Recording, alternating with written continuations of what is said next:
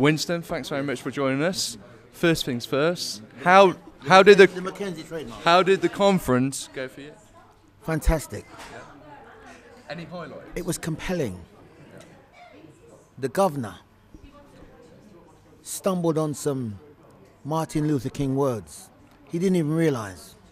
You know, I remember watching a documentary on ML King, and he said in that last potent film, you know, it's been a long, hard road, and mine eyes have seen the promised land. He mentioned in his speech about the promised land, and then Farage recently said, you know, it's been a long, hard road. Same thing. Really poignant. We've slogged our way through this far. It's been tiring. It's been tedious. We've trod the roads. And he said, we can go on to various different elections in Wales, Scotland, and here in London, and right the way across England. And if you remember, guys, recently he stated that maybe he's going to put his feet up and take it easy. He can't go on forever. Words like that were so poignant. Words to the effect that maybe soon I'll retire, you know? And he was talking about the media commenting on his health, how he's feeling at the present moment, and what progress he's making. And even today, he said, there were times when I felt as though I was on a hiding to nothing. But you know what, guys, he said, it's all paid off. And that speech, what he done today, was just so soulful, poignant. And that's what drives people like myself to stay on in politics and support the UK Independence Party, because it's not just about me or Mr. Farage or his army behind him. It's about the sovereignty of this country. People who care for the sovereignty of this country. That's what it's all about. And obviously we've got a general election around the corner. How are you feeling about that? Obviously you're going back to London. Are you G'd up from the conference? Oh, I'm so wound up about this thing. Man, I've even been in training. I've had to go back to the gym and do a few rounds of sparring, you know. You've got to be fit to take on this election. Even this media interview now, I'm so ready, so wound up. I'm talking because guys like you, you need to make a living, you need to speak to people who matter, you need to get the news out there across the people. So I'm always accommodating to the media because they have a job to do just the same way as I do, you know. So yes, I'm very G'd up for this this general election. It is the greatest general election this country's ever known. The fireworks haven't begun yet, but they're going, it's coming. People are making their pitch, you know. You've alluded to boxing. Do you have any comments on the Kellie Maloney speech? I didn't watch the Kellie Maloney speech. I'm a little bit disillusioned. I wouldn't say a little bit. I'm disillusioned about that particular situation. Frank Maloney, I know, as a boxing promoter, and I'm quite dismayed to see what's happened. And I wish him well. I really, honestly, sincerely wish this guy well, who's now Kelly. Wish him well. It's quite a shock, really, and I still can't take it in. This guy was this Frank Maloney was one of the most respected, clever boxing technicians in the country, if not in the world.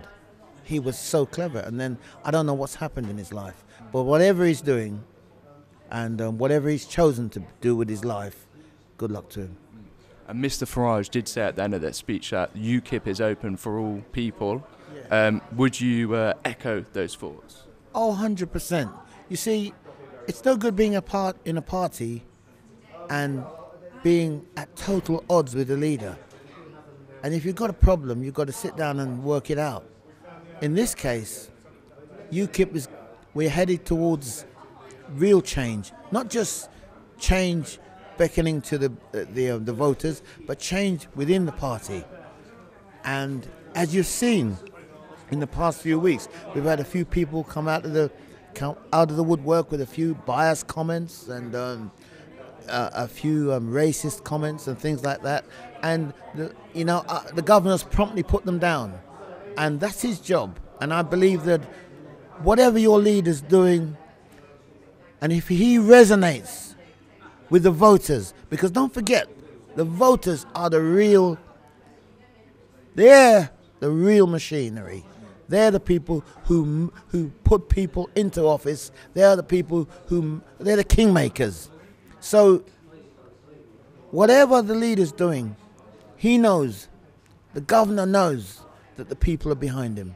And that's or most of the people anyway. And that's what's so important. So you're quite happy how the party leadership has dealt with these people who have made racist comments recently, the disciplinary measures, etc. I'm really pleased about that. And there's a particular aspect, at the present moment that I guess I'm a little bit disillusioned with. And that simple fact is that when we talk about racism and things like that, particularly racism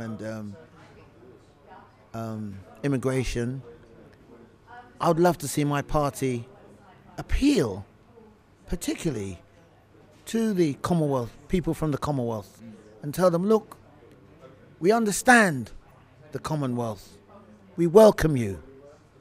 When we refer to immigration, we're referring to illegal immigration. We're referring to people who smuggle their way into this country and are not really deserved of the benefits that they get. We're referring to people who are not deserved of the facilities we offer in this country. That's what we're talking about. No, immigration doesn't mean black people. Immigration applies, illegal immigration. Now let's get this right. Illegal immigration applies to people who do not have the specific papers, have not been legally passed to be here in this country. That's what we're referring to. And these are the people who are dragging down this country, dragging down society, and making life so difficult for others. And I wanted to end on a sort of lighter note. I noticed you've brought your hat with you. It's your sort of trademark.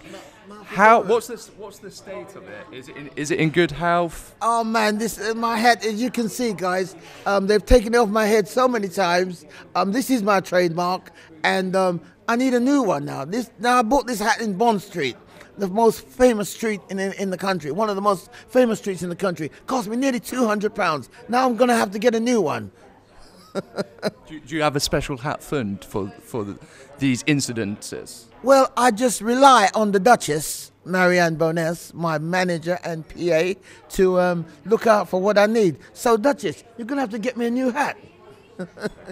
Mr. McKenzie, thanks very much for your time. Thank you. Cheers. And it's a pleasure. Cheers. Thank you.